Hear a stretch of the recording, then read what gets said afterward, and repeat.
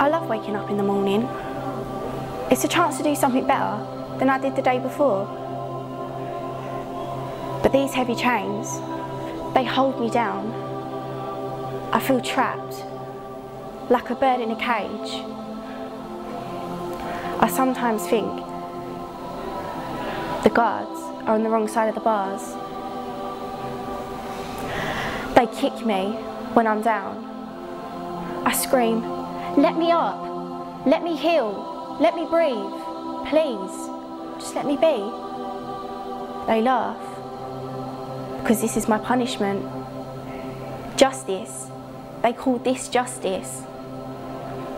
I'm surrounded, not by the fresh air that you breathe, but by the horrible stench of hate, concrete and iron.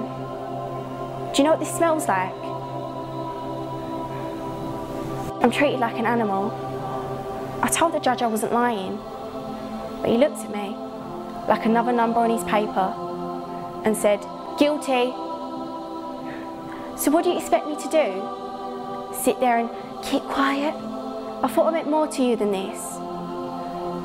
I promised you, it wasn't me. I mean, I was there, but not when it happened. You know that, don't you? I mean, what really hurts me the most is that even you don't believe me. My closest family and friends think it's me. I feel so alone.